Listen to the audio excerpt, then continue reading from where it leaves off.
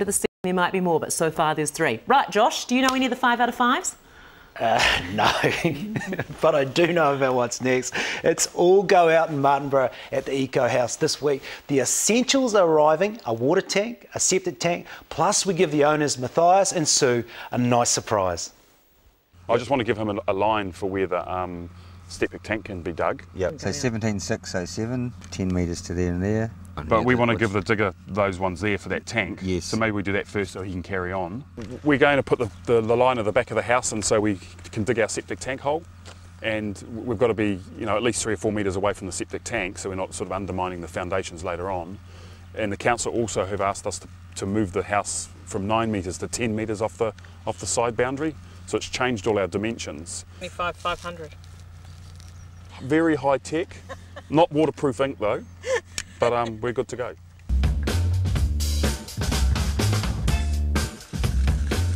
Don't want to go digging the hole in the wrong spot, eh? See, because there's the house. You should be measuring off that boundary from there to there is 40. No, it's the road though. Isn't it? It's the road. Is it? Yeah. Dave, we're okay, mate. Yeah, you're right. Dave, in Yes. some cultures, women are actually banned from a building site until the house is actually finished. Yeah. And I can see merit in that.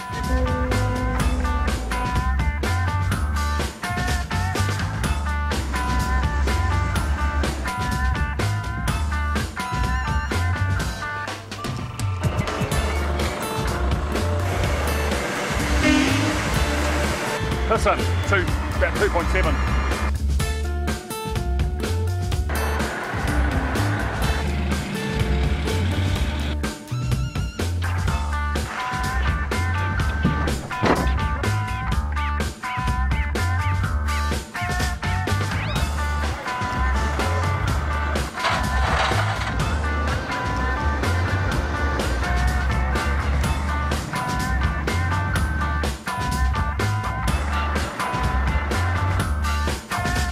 We're in the shit, basically. This is a hole for the septic tank. We're just going to level the bottom of it, put some gravel in here, and then high a bit into the hole.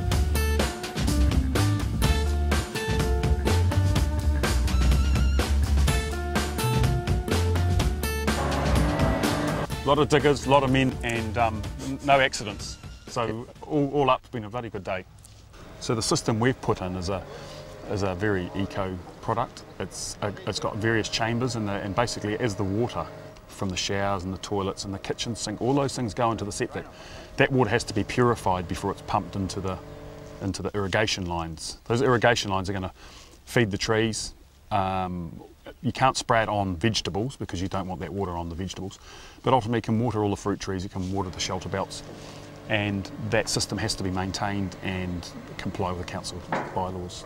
Because this is rural, we've got no option but to put a septic tank in. What that should mean is that their rates should be less because obviously you're not using a town supply. People might think of a septic tank as just this big chamber where the number 2s go and it stays in there, and that is the septic tank of bygone eras, but that system has to be pumped out. You physically have to get a truck in to pump the effluent away and take it away, whereas we've got to, as caretakers of the land, we can't just pump that effluent onto the land anymore. So it's treated and then it is dispersed onto the land. So yeah, there's no effluent going into the water table that can contaminate water. It's all very much contained on the site. The beauty of this system, it's got solar panels that actually create its own electricity to run its own pumps, and it's actually not using a great deal of power.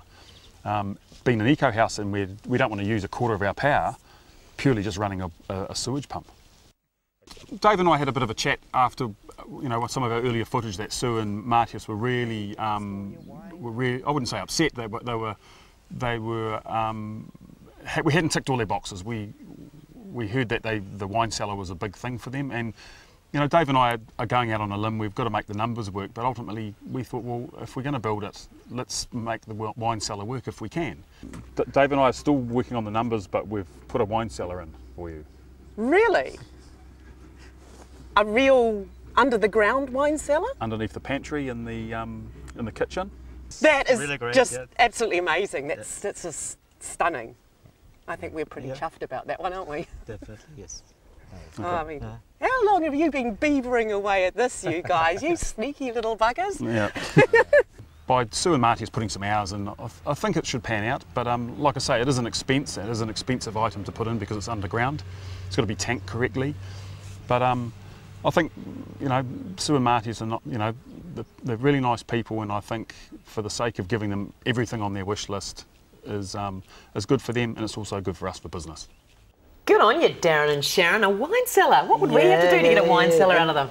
And it's neat that the clients are getting involved in the build. It's just, I'd like to do it that way myself. No, they're doing a great job. Yep. That's our show today. Don't forget our book club Christmas stocking, April at choicetv.co.nz. Lots of books there. And tomorrow, just hours before the year's biggest movie premiere, we get to talk to Mark Hadlow in the studio before he gets ready for the red carpet. See you then. Have a great day.